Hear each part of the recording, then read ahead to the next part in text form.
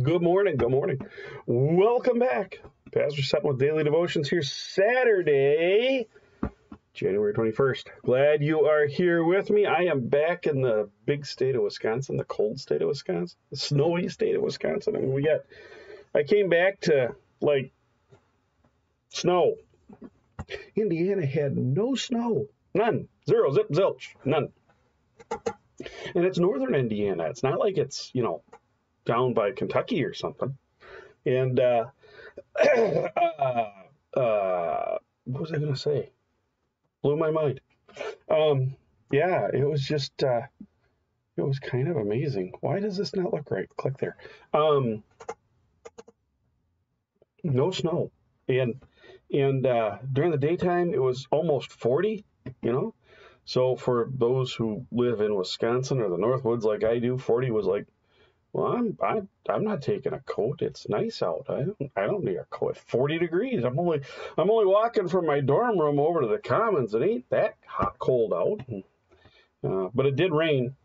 In fact, I think every day I was there was overcast and rainy, which is Fort Rain, Windiana, is what we used to call it when I was there, and they still call it that. So, and up here in Wisconsin, we had snow. I'm down there and no snow, and up here, Bonnie and Zan are putting up with like 8 inches.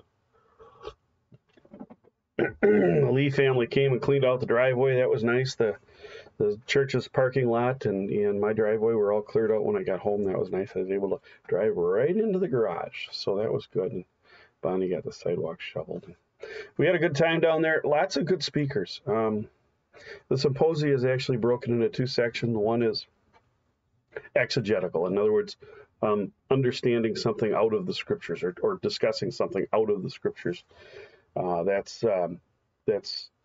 The first day we went to a meeting down at Redeemer and we did Greek for all day, which was good though. It was the pre-Lenten readings. But then Tuesday through noon on Wednesday is the exegetical conference, and they're reading out of the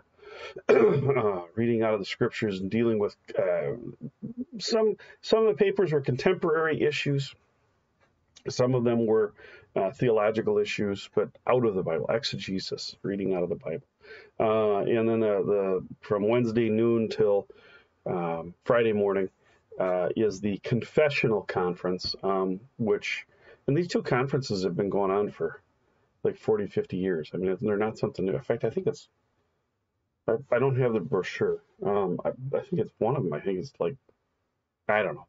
But over 100 years. No, can't be over 100 because Fort Wayne's only been a seminary since 76, and the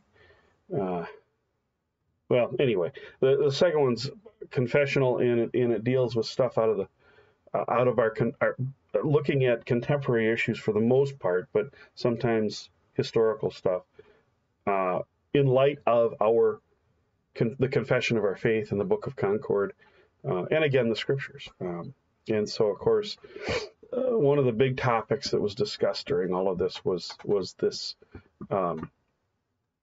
trend towards wokeism. There was a really good paper, not by an ordained man, but by I believe it's Dr. Adam Francisco, who teaches at one of our universities. And he's normally, his thing is apologetics, defending the faith, which is how you argue the faith with somebody. But this was he was given a paper right on wokeism, and he determined that wokeism is really a bad word because it doesn't define what we're talking about. It's talking about many, many, many other things. So what the heck? I just got a text here. Yeah, okay. Anyway, here we are. Good morning. We had a good time. We drove down and back with 2 very good friends, Pastor Searing and Pastor Jerebeck. Pastor Jerebeck, many of you met here with me a couple of Fridays ago, and so we had a good time. So let's see who's here and who's not. I think the text I got was just from Pastor Jerebeck, and I think he actually, the text was, yes, I am. I think he was trying to say that he's actually watching today. So good morning. Ken, good morning to you. I'm going to see you guys pretty quick. Geraldine and Neil, good morning to you guys. Kathy, good morning. Let's see here. Michael and Karen, rainy Saturday morning, 70s. Mike, I got like 1.5 or 2 feet of snow out here, and it's 19 degrees according to the Weather Service, and you have to go on about being rainy and 70. Why don't you put on some swim trunks and go walk in the rain? Love you, man. Hey, Karen, thanks for putting up with that guy. Jerry, good morning. Overcast skies, 34. No snow. I can't say that. Well, it's no snow today. I don't know if we're supposed to get more or not. Verna, good morning. Linda and Keith, good morning. I'll walk while you talk. All right. Good for you, Linda. Good for you. That's I was walking 3 miles at one point a year and a half ago. Maybe I should get back. Not maybe. I should get back on that. Jill and John, good morning. And Renee, good morning. Gray, damp in Michigan. Well, yeah. Every day is a good day in the Lord. Debbie and Grant, good morning. And Ann, good morning. Ashley, hello. That looks like everybody. I'm going to refresh my screen one more time because it is really acting goofy. I mean, if it was acting goofy before I left, it's worse now. In fact, when I went to start the broadcast, it didn't even tell me it was starting. I had to refresh to find that out. All right. Yep, that looks like everybody. To those in the background, hello. Glad you're here with us. Those watching later, good morning, good day, good afternoon, good evening.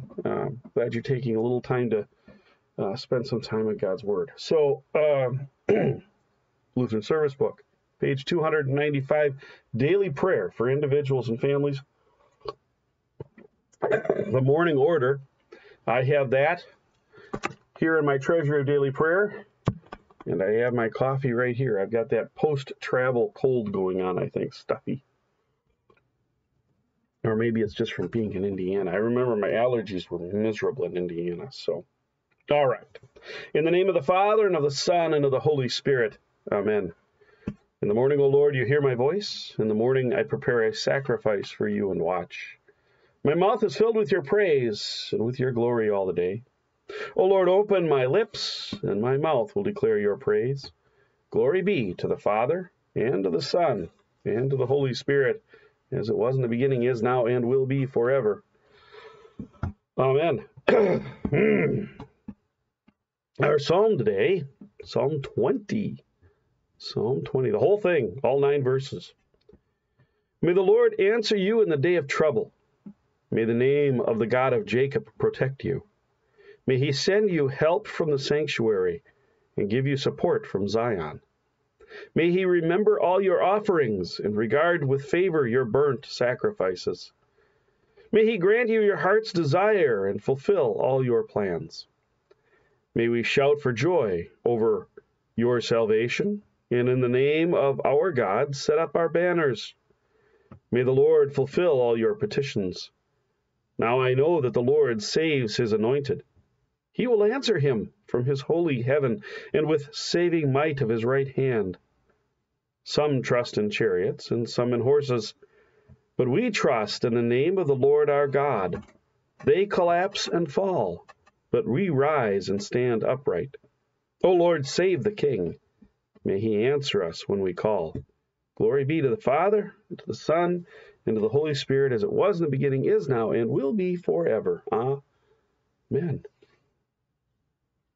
Looks like I'm getting some jittering here in my signal on my satellite. It is Saturday morning, probably some lags going on. May the Lord answer you in the day of trouble. May the name of the God of Jacob protect you. The name of the God of Jacob. The name of the Lord, right? help from the sanctuary, support from Zion, remembering all your offerings, regarding with favor your burnt sacrifices, granting your heart's desire and fulfill it. Well, this is a prayer for blessing, right? I think, this is a psalm from King David, but I think this is a psalm, the way it ends at least. I think this is.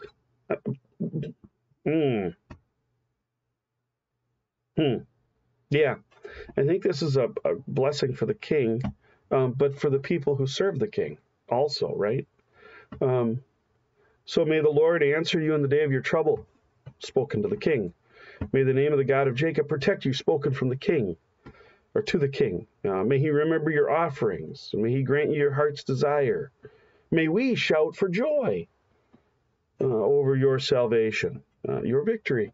And in the name of our God, set up our banners. The declarations of the king.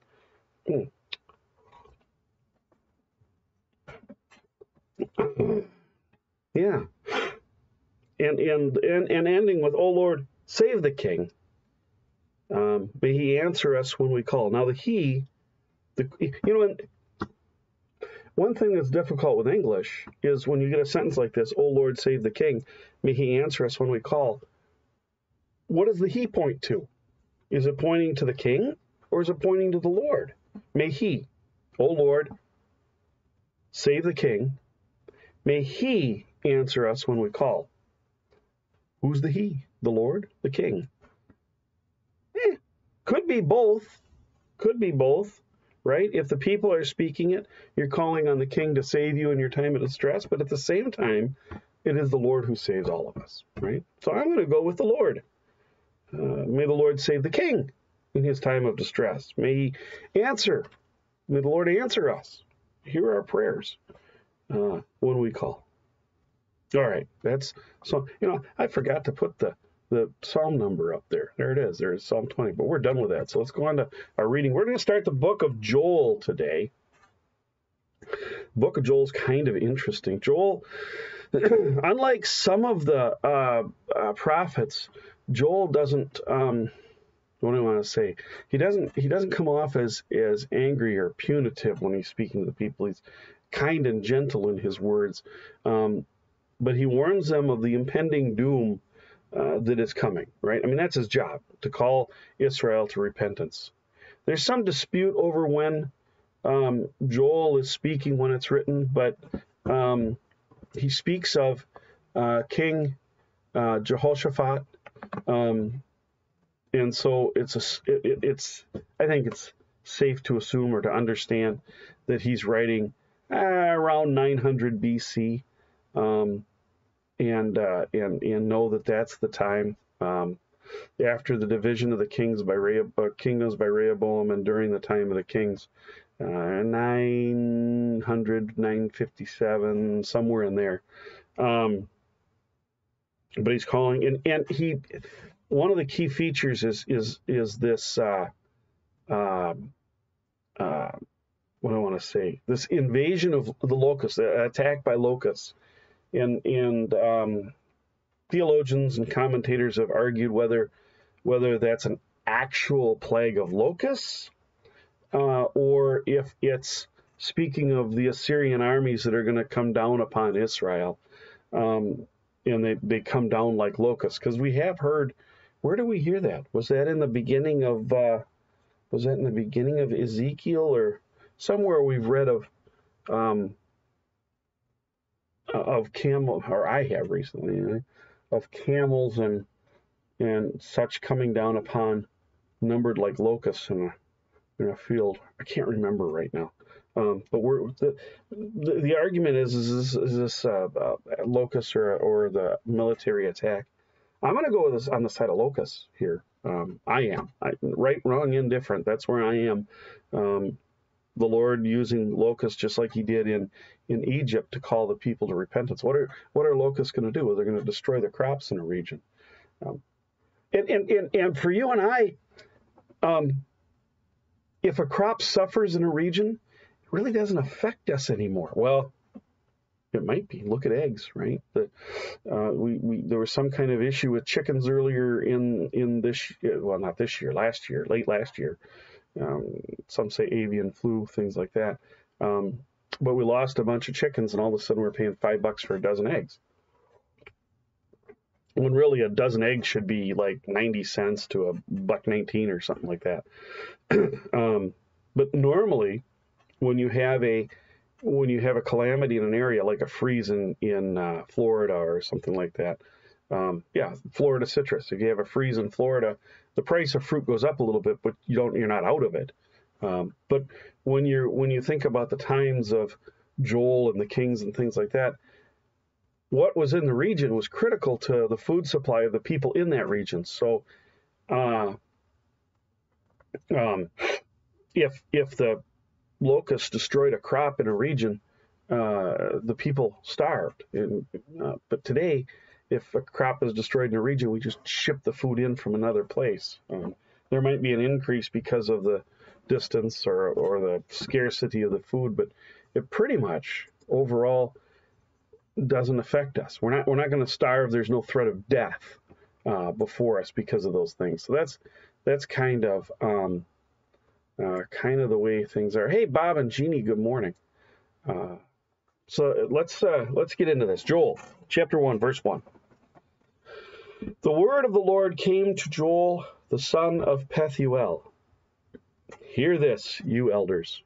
Give ear, all inhabitants of the land. Has such a thing happened in your days, or in the days of your fathers? Tell your children of it, and let your children tell their children, and their children tell another generation. When the cutting locust left, the swarming locust has eaten. What the swarming locust left, the hopping locust has eaten. And what the hopping locust left, the destroying locust has eaten. Awake, you drunkards, and weep, and wail, all you drinkers of wine, because of the sweet wine, for it is cut off from your mouth. For a nation has come up against my land, powerful and beyond number. Its teeth are lion's teeth, and it has the fangs of a lioness. It has laid waste my vine, and splintered my fig tree. It has stripped off the bark and thrown it down. Their branches are made white. Lament like a virgin wearing sackcloth for the bridegroom of her youth. The grain offering and the drink offering are cut off from the house of the Lord. The priests mourn, the ministers of the Lord. The fields are destroyed. The ground mourns because the grain is destroyed. The wine dries up. The oil languishes. Be ashamed, O tillers of the soil. Wail, O vine dressers, for the wheat and the barley, because the harvest of the field has perished. The vine dries up, the fig tree languishes, pomegranate, apple, palm. All the trees of the field are dried up, and gladness dries up from the children of man. Put on sackcloth and lament, O priests. Wail, O ministers of the altar. Go in, pass the night in sackcloth, O ministers of my God, because grain offering and drink offering are withheld from the house of your God. Consecrate a fast, call a solemn assembly, gather the elders and all the inhabitants of the land to the house of the Lord your God, and cry out to the Lord. Alas for the day of the Lord is near, and as destruction from the Almighty it comes. Is not the food cut off before our eyes, joy and gladness from the house of our God? The seed shrivels under the clods, the storehouses are desolate, the granaries are torn down. Because the grain has dried up, how the beasts groan. The herds of cattle are perplexed, because there is no pasture for them. Even the flocks of sheep suffer. To you, O Lord, I call, for fire has devoured the pastures of the wilderness, and flame has burned all the trees of the field. Even the beasts of the field pant for you, because the water brooks are dried up, and fire has devoured the pastures of the wilderness. This is the word of the Lord. Thanks be to God. Well, what do you want me to say? There's judgment here. There's condemnation. There's suffering. Awake you, drunkards, and weep. Wail, all you drinkers of wine, because of the sweet wine is cut off from your mouth.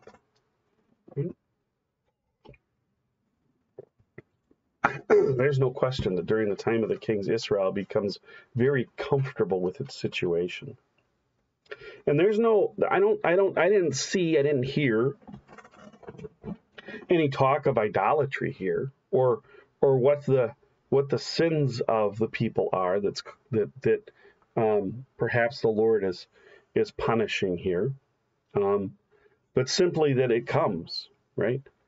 It's almost like, you know what you did.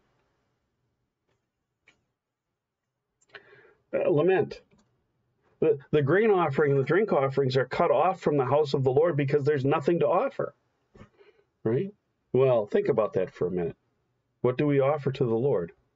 What shall we render to the Lord? What do we offer God? Well, our offering to Him is from those things which He has given us. And if this occurs in a region the way that it does here in the book of Joel, you know, what the cutting locust left, the swarming locust eats. What the swarming locust left, the hopping locust eats. What the hopping locust leaves, the destroying locust eats. So utter destruction, everything consumed. The leaves and even the bark stripped from the trees. That's what it said here. It has laid waste my vine and splintered my fig tree, stripped off the bark and thrown it down. Their branches are made white. You know, if a plant loses all of its leaves in a growing season, it may come back the next year, right?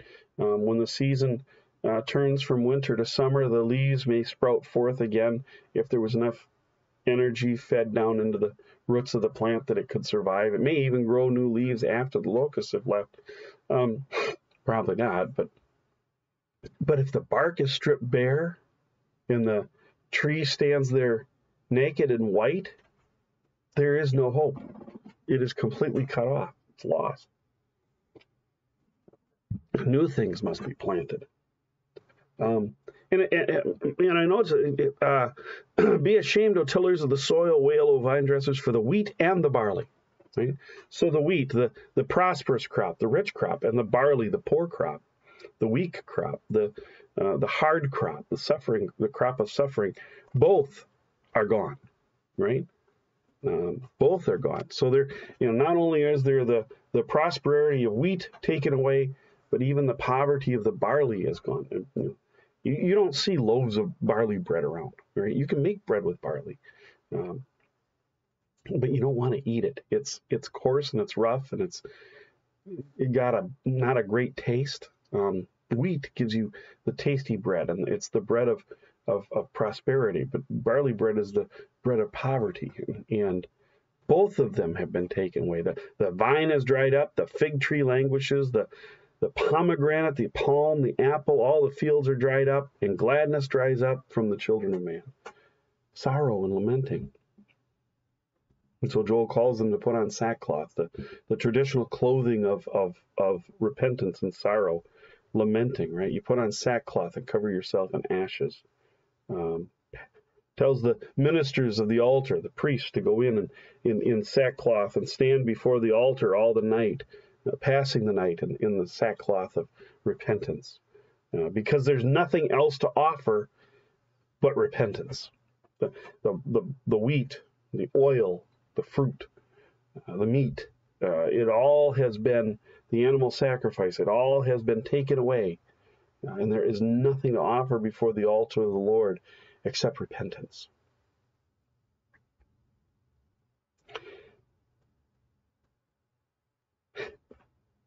I want to find Jesus here, and it's kind of difficult. I think it's here. No, not there.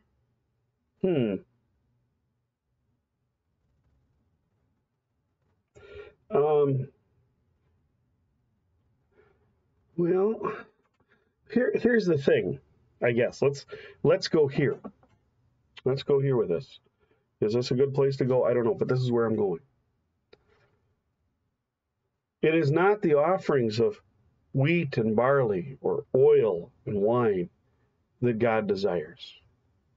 Those are given today in our offerings as a